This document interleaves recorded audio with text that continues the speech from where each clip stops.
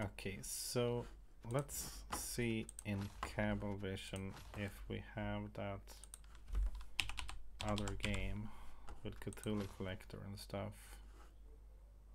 Oh, it's Sci-Fi Sauri versus Bonehead Bunch.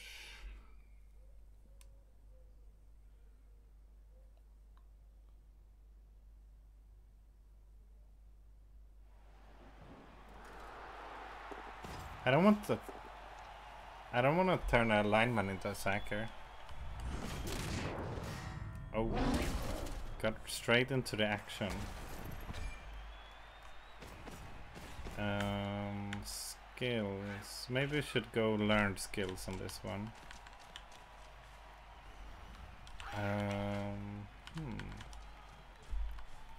So how are we on this game? One Nobbler out. Two Sauri out.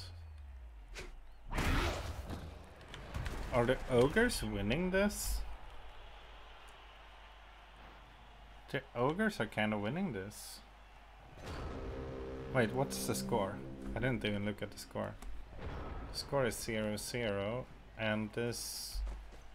the ball is on the ogre side, so the ogres are winning this. So this is a game... oh wow, triple skull. Hero Nobbler. This is another game in the same division that you just watched. I've already played against the lizards. I haven't played against the ogres. But this is pretty exciting. The ogres are doing well. So Donkey Dragon, did you want to join me to cast this game, maybe? Well, half of it. And how do we do that if you do?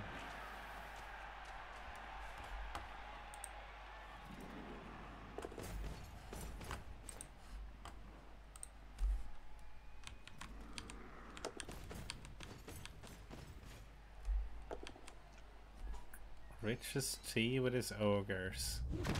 Patience finally paying off. Always rolling one on winnings and losing every game. Maybe he's actually getting a win here. Oh, 0-0-1-1. He's a hero of this team. He did a lot of work in their previous game. I brought a match report on that. Discord chat channel, yeah, would make sense. Okay, so ogre pickup fails. So it might still end up 0-0, because ogres can't do basic things. Okay, so let's find Donkey Dragon. Start voice call. Kaboom.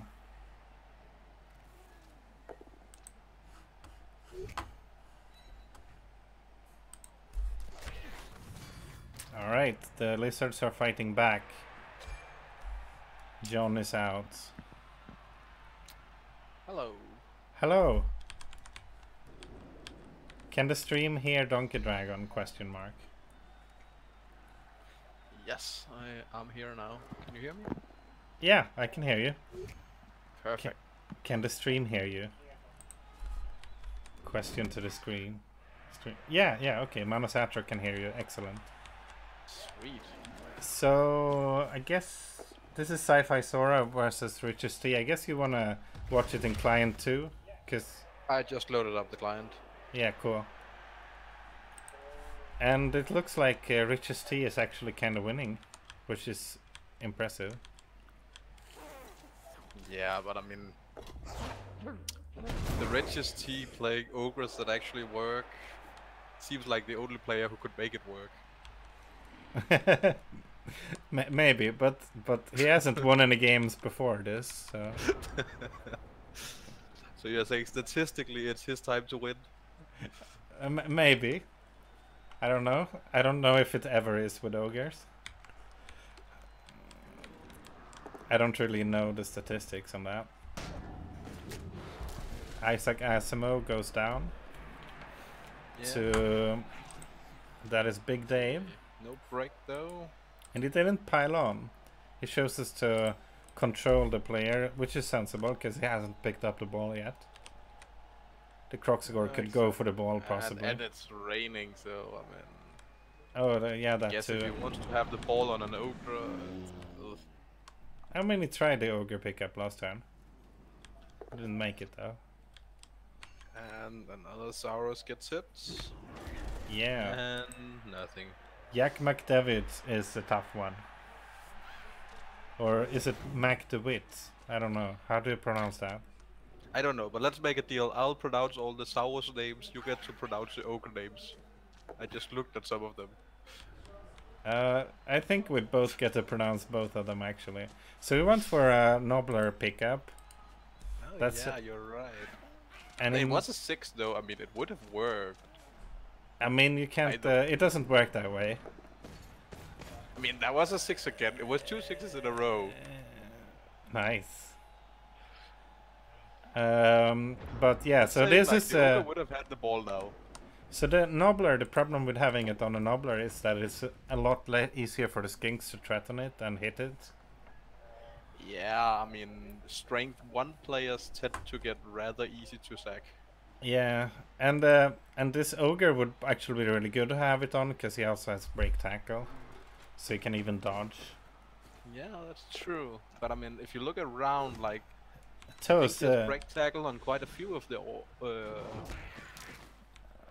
Yeah, at least 2 of them. Yeah, it's a well-built ogre team for sure. So as well built as an ogre team can be. Nothing. No ogres permed. There's a miss next game. Skink. No Saurus permed. By the way, do you know? Did he lose an ogre, or is it just a miss next game or something? Since there's a loner ogre. So he lost an ogre in Greenhorn, and then he has rolled like 5 ones in a row on winning, so he hasn't been able to replace him. That's something like that. Not too good. Yeah, it's pretty damn unlucky.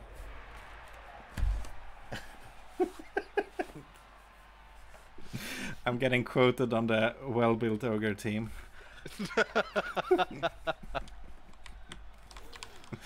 Okay, a foul coming in. This lizard team does like to foul. It does. It's only a foul. That had been a dirty player. Thick skull triggered. Thick skull triggered. And this is T. Oh right, you're right. But I mean, again, if it had been a dirty player, it would have worked. Oh wow, that's brave. I mean, he has to. Why would you even? I mean, bravery is all he's got at this point, isn't it? Yeah, but why on earth would you even do that on a no-block Saurus? Because like, I mean, if you get it down, he can do something. I mean, it's kind of the same reason I did cage dives turn after turn. It's just you're playing for the small hope.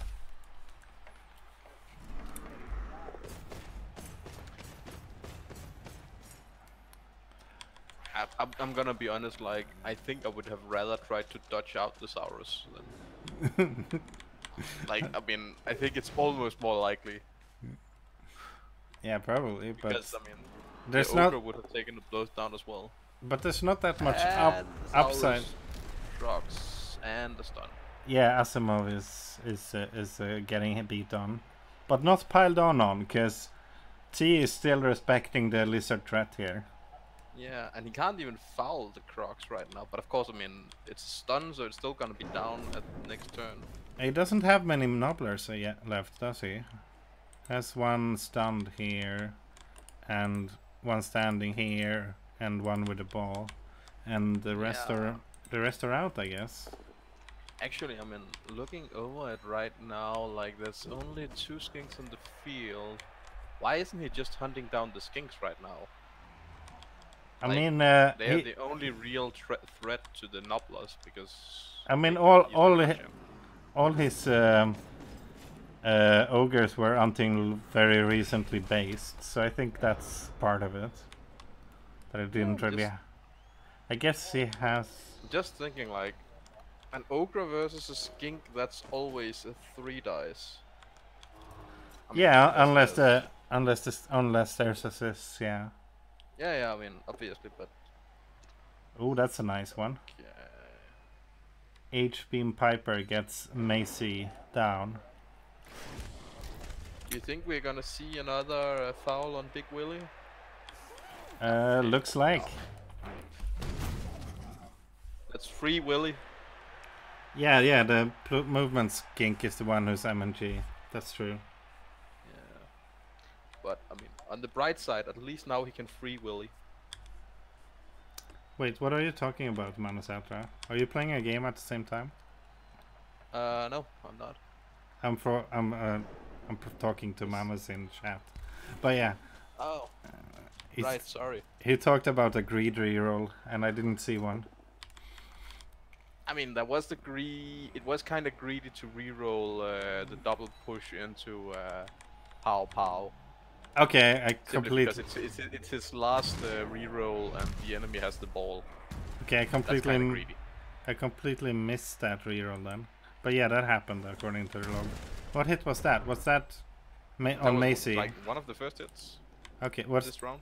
Was that the one who knocked down Macy?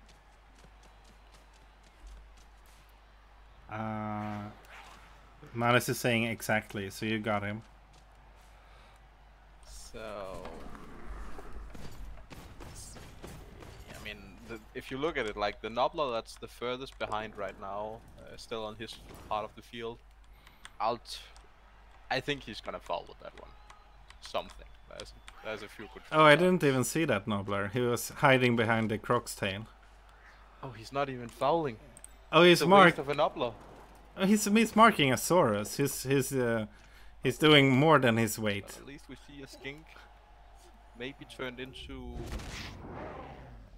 Just a stun.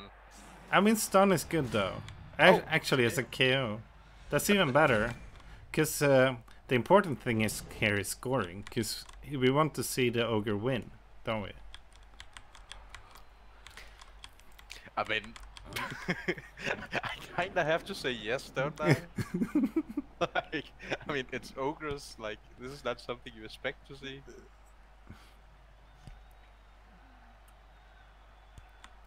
I mean, like, what do you think is most likely usually to see in a match? Like ogres winning or a quad skull? Quad skull, probably. Okay. But yeah, and so maybe they are probably pretty close actually. Quad skull is actually pretty uncommon, isn't it? Yeah. Oh, that was wow! I barely saw him do that reroll there. But on the Bonehead. Okay, yeah. Yeah, that was just like instant reroll. Didn't even see the dialogue. But yeah, I really like Kevin marking the Saurus here. I mean, maybe stupid from his point of view, but from the game's point of view, he's doing a really good job here.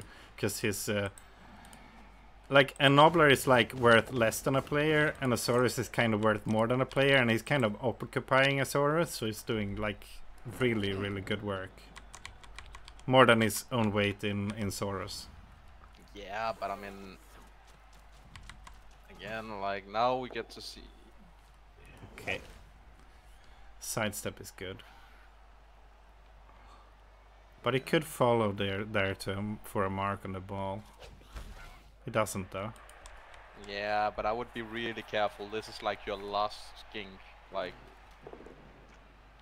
I mean, you can't really be careful because it needs a miracle. I mean, when you can't even break Nobler armor, I mean, it's AV5.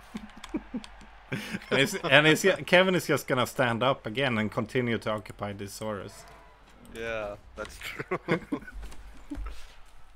Let's see. Kevin is a hero.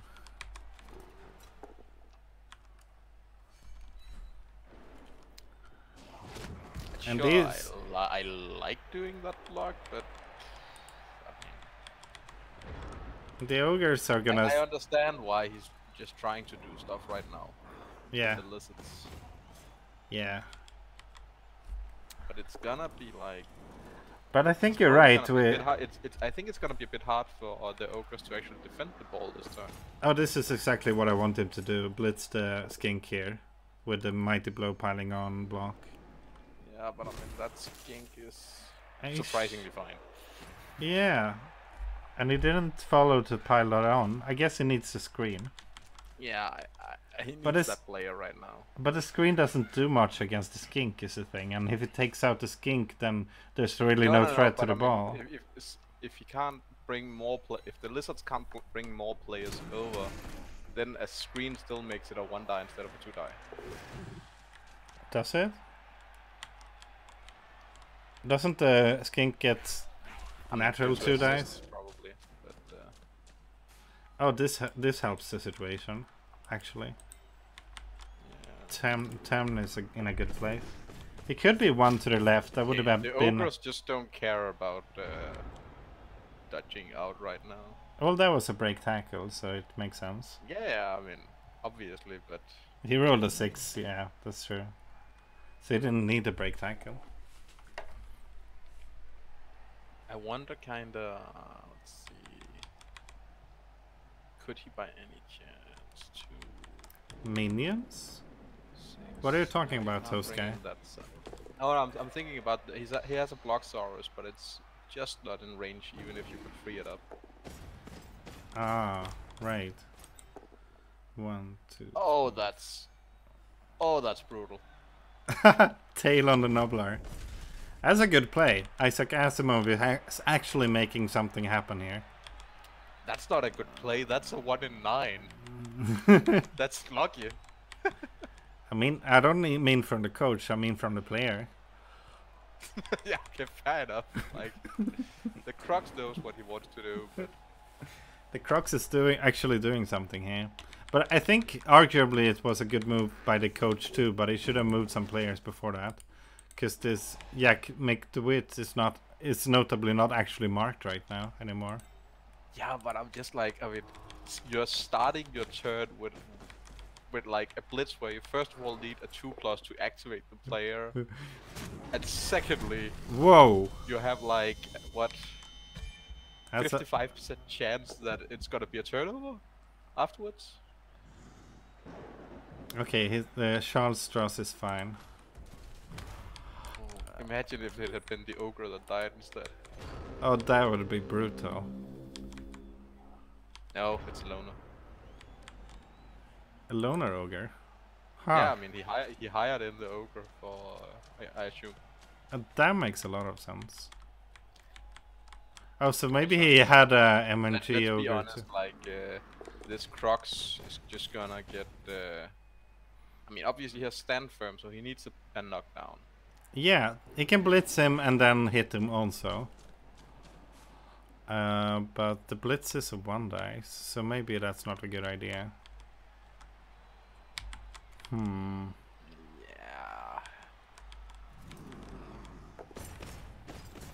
Oh, he's blitzing that way.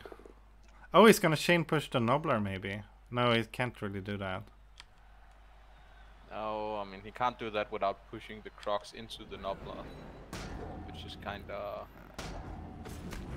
Yeah, that doesn't work because of stand firm. And also doesn't really help.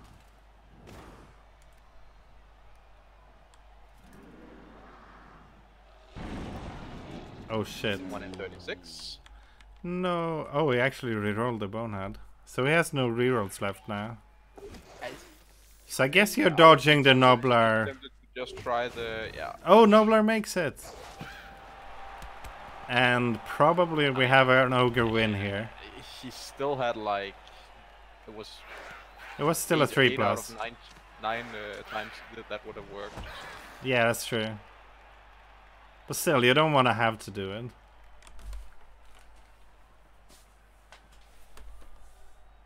Oh, brutal. Not a lot of stuff coming back. Okay. I was watching the cheerleaders, I haven't seen it yet. Okay, so a skink came back. And a Nobbler came back. I mean, those are the important players, let's be honest. I mean, for the Saurus, yes, I would probably be loving the fact that I got a skink back. Yeah. But on the other hand, like, look at all these ogres. You have to get past them somehow. Yeah, they're pretty good at scoring fast though, these lizards. Yeah, Maybe but not in the that, rain. you have to remember, like, I mean, unless we see a weather change, we're in the rain and no one has any rerolls. Yeah, that's they're tired here, these players.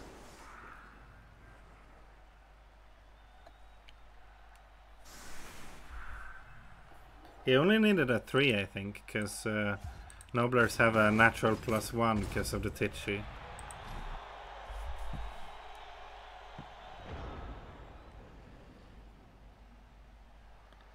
Wait, there was a DT? I don't think so. From where? the DT was on the Nobler himself, so that wouldn't be a problem. But there was a tail, so the 2+ turned into 3+ because of the tail. Made sure it was a 3+ instead of a 2+. Yeah, exactly. But I'm pretty sure the Saurus doesn't have any. Yeah, it was a Nobler had the diving tackle, tackle. so it just looked confusing for someone. I think it was this Nobler. Yeah, it's Roger here. He has diving tackle.